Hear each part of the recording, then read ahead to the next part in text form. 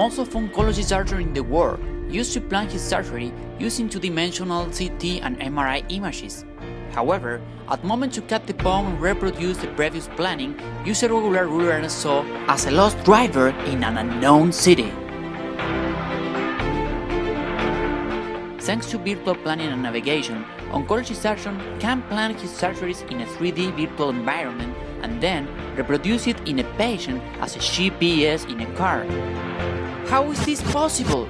Using the entire volume of images and painting the region of interest, we can create a 3D human customized virtual model with the bone and the tumor.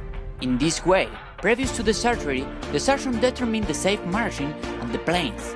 This information is charged in a navigator using a tracker with LED fixed in the bone, an infrared camera, a pointer with LED, and surgeon have orientation in real time.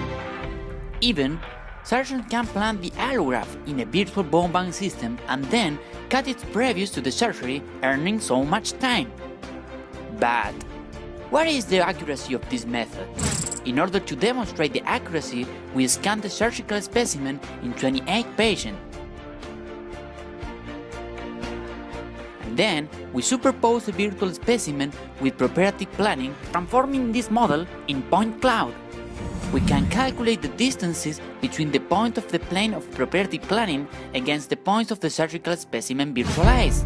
In this manner, we could establish a system able to estimate the accuracy of this method. Finally, we could obtain that this method had a mean of 2.5 mm. Now, surgeon can go in the surgery as a happy man with a car with GPS.